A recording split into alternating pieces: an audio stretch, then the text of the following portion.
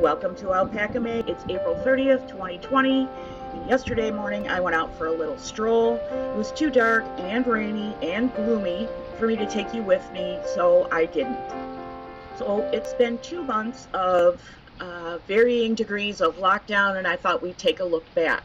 If you remember, we started out with a handful of projects for you to do with your kids, including black gesso. Next, we went out on a chilly day to take a walk that I hadn't taken since my dog was put down, and we talked about hiking and that kind of thing. And then I asked you, what burdens do you bear? And I introduced you to my friends Bucky and Camper 2020, who were both doing charity events back in early March. Then we saw our friends and neighbors going into various stores and picking them clean, and I got a little mad about that. But I was determined to be an encourager to those of you who are subscribed or visit, so I brought you this little cutie pie who thought that milking cows was the thing to do as he was learning to talk. And then I even made a joke about the toilet paper and posted it on Instagram, and it showed up a couple of times in my videos. And that brings us to today. I just found out this morning, although I'd been alerted, a day or two ago, that Walmart was refunding a sizable chunk of change that I had spent on surgical masks for myself and my family. So in the meantime, my girlfriend from high school took on a massive project. I'm not even going to tell you how many masks she committed to do, but she committed to making sure her family had masks, and then her neighborhood as well. And then also she has donated to a local hospital in the county we grew up in, and they sent her a beautiful little gift basket as a thank you. All of these things, as I was walking this morning, got me thinking about something that happened 10 years ago. I don't talk about my personal life very much. It may seem like I do, but I really don't. Most of you who are regular subscribers know that I am a believer, and you know that I have children, and you might even know that those children are grown and have gone on to, make their own lives. They're adults, as they should. You may not be aware that at one time I was married, and that after our divorce, my husband passed away, and he passed away suddenly. He was very young, considering the average expected age of people at this point in time. He was only 44, and he passed away from H1N1 virus, which led to pneumonia and, lung failure, basically. It was very sudden. Nobody really understands how he got it, except that he worked in a public service industry where he was constantly exposed to, the general public, as well as the fact that he was the music director for a synagogue in Metro Detroit. I have to say, at the time, he had achieved his dream. He wanted to be a cantor, and he was. And at one time, he was a Messianic believer, and we practiced Messianic form of Christian faith.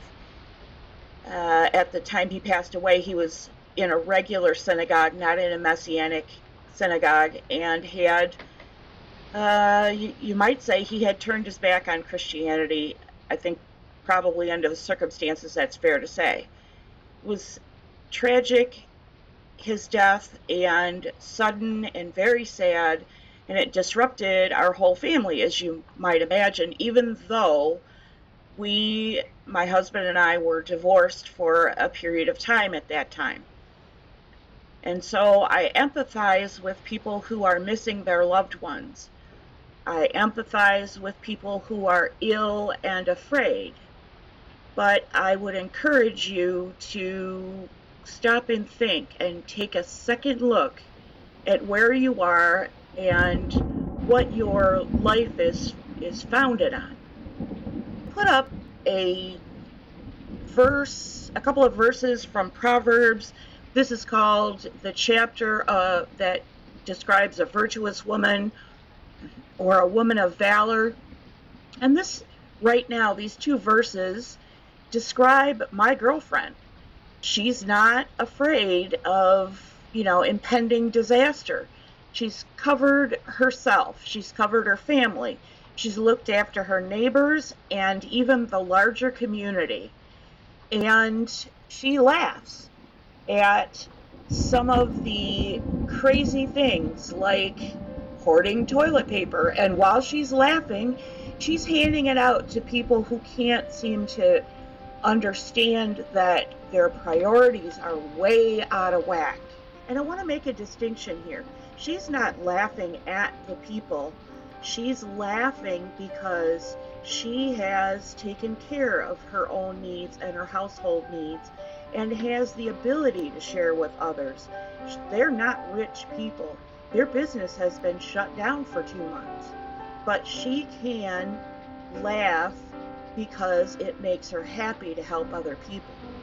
And for the men out there that are grumbling because I used a woman as an example of valor and honor, you might want to go read the story of Joseph.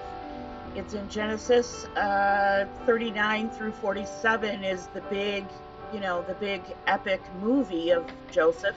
But you could start a couple of chapters earlier with the story of his father Jacob, who was a wealthy Bedouin shepherd, but Joseph was not.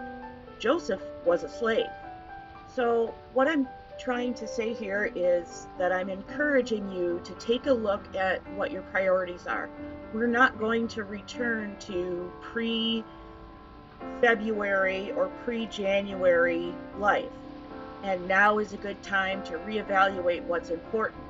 If the only conversation you have with someone that is intimate and real is when you've had, 4 or 5 beers, or you're stoned, then that might be something you want to think about. So what I'm really trying to do here is to continue to encourage you to think outside the box, to double down on what you can do for yourself. Plant a garden, um, find a way to identify what other people need and provide that as a way of bartering or making a little cash on the side for yourself. So that's all I have for you today. It was a little walk down memory lane for me. I hope that you and yours are still in good health and good strength. See you soon.